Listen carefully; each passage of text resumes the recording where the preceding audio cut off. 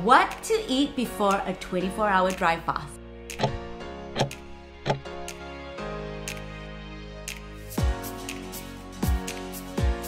Well, the difference between a 24-hour dry fast and a 3-day dry fast and a 16-hour dry fast is immense.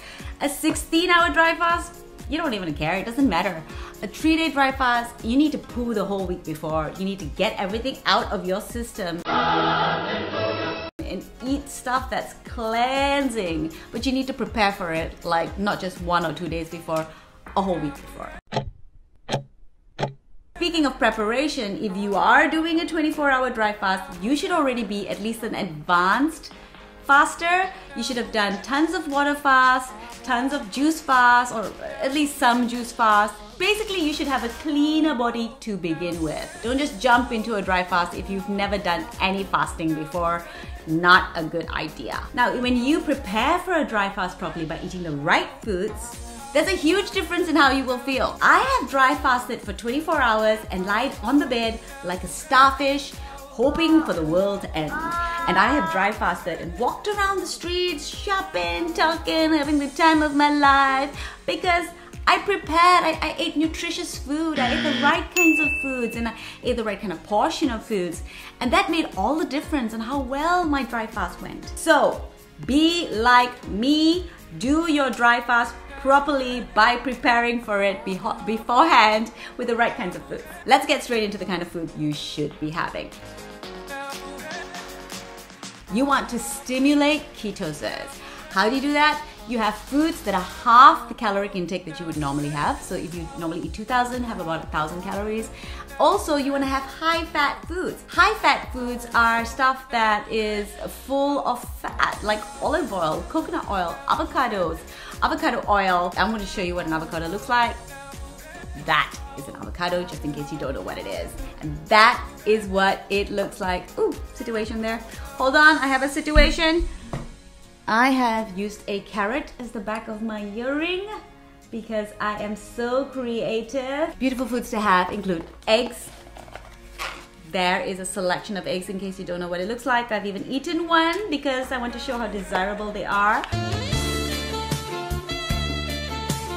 They're easy to digest, they're highly nutritious, and they just go down well. They give you the proteins and all the nutrition that you need to go into a dry fast. If you're vegetarian, have nuts, no problem.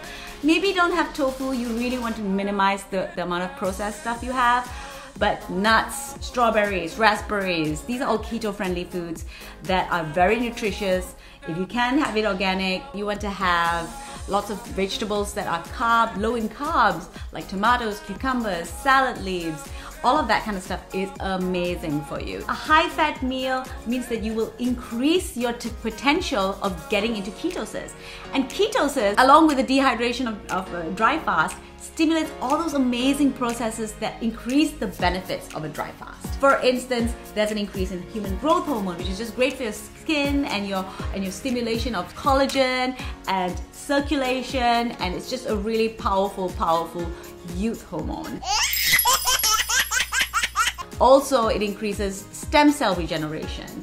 It also increases autophagy levels in your body. So all of that stuff happens when you're more in ketosis. So you want to be able to go into a dry fast already kind of priming the pump, sort of like making sure that your body is ready and able and dying to go, well, raring to go into that dry fast.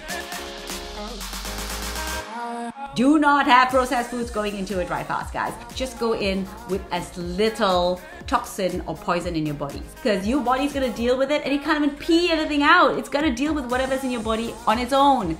So 1 or 2 days before, eat clean, eat raw, eat unprocessed. Ooh, sorry, situation.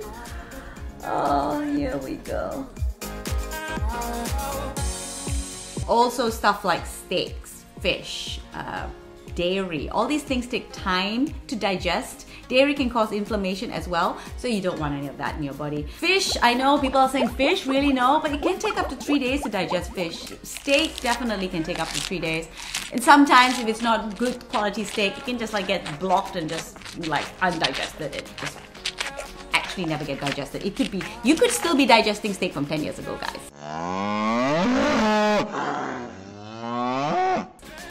Just saying.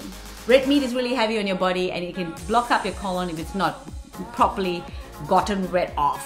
So do not have heavy meats before you go into a dry fast. Stick to being vegetarian or vegan. Eat really light. Just in case you've unknowingly eaten something during the weekend or in the past few days that you had in a restaurant, what you should do, regardless of whether you ate out in a restaurant, is to eat some activated charcoal. What is activated charcoal, you ask? Activated charcoal, also known as carbon pills, can be gotten in any pharmacy or drugstore, and it's really cheap. And this is it. Activated charcoal. The brand doesn't matter. It's as long as it's high quality activated charcoal. That's what it actually looks like. That is a little pill. Oops. Activated charcoal sucks up all of the chemicals in your body. It's like a giant sweeping. It's like a vacuum cleaner. It just sucks up any chemicals, toxins. It has this 1 teaspoon has a surface area of a football field. It's not the charcoal you get from a barbecue pit, guys. Do not eat that charcoal. That stuff is poison. It will give you cancer. Do not have stuff from the barbecue pit. This stuff is really good. Take about 1,000 mg of it every time you're doing a dry fast. And that's just going to clean your body out. Other things you should not be having is alcohol. Do not have alcohol before a dry fast. It's just going to dehydrate you. What you should be having is loads of water instead. Alright guys, that's the tips. For more information, go check out my website hackfasting.com and check out the article that I've written called What to Eat Before a Dry Fast. And like, share, subscribe. Tell me what you think about eating before dry fasting. Share in your comments below what you'd like to talk about and I'll get back to you. Alright guys, love you. Bye.